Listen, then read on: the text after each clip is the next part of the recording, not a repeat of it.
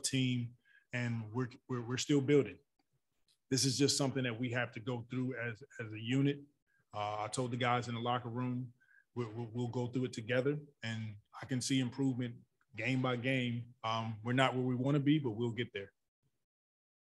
What's the fine line between sharing the basketball and being a little too unselfish?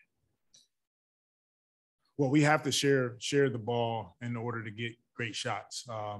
But we need to take open shots. And I thought we passed up on a few, but that's okay. The guys are learning. They're still moving the ball. They're still finding their niche. I thought Trey passed up some open threes, and he has to be ready to take them and make them. But it's just growing pains with a young group. Still the lack of bench scoring a little bit of a concern because, again, that was a big difference tonight as it was against Philly. You know, when Chicago brought their second unit and they were at least getting some buckets, it's tough that the starters are going to have to provide most of the points in the first couple of games. Yeah, I think I have to do a better job. And those guys are coming in, they're fighting. We have to find an anchor in the second unit, which will help everybody. And right now we haven't found that. And that's on me. That's not on them. They're going out and they're busting their tails once again. We have to stay with it, and we'll figure it out. The game as far as the turnovers in the first quarter, and what did you guys, was it something that was said to address it, or I guess how did you guys kind of get it under control? We just talked about it at halftime, and so we told the guys, look, if we're going to have an opportunity to win the game and an opportunity to win late, we have to take care of the ball. I thought we came out and responded well. They went on the run, and then we just kind of settled into our groove. We hit some shots, but that's what we have to do. We have to cut down on the turnovers in order to give ourselves a chance. Yeah, you guys came in, feeling really good about this group and starting the season off with two big losses. I just, where are you guys right now heading into Minnesota tomorrow? Same as we are. Nothing changes. Gym don't change. We'll be ready for Minnesota.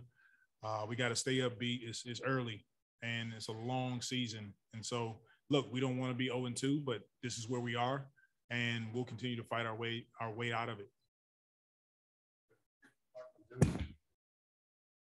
Christian Clark, go ahead for us, please.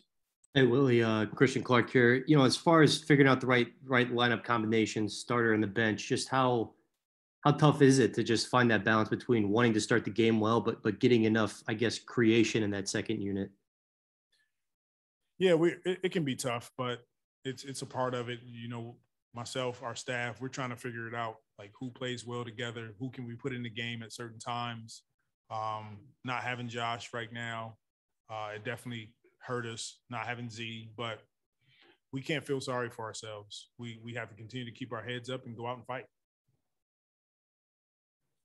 Thanks, Coach. That'll do it. Thank you.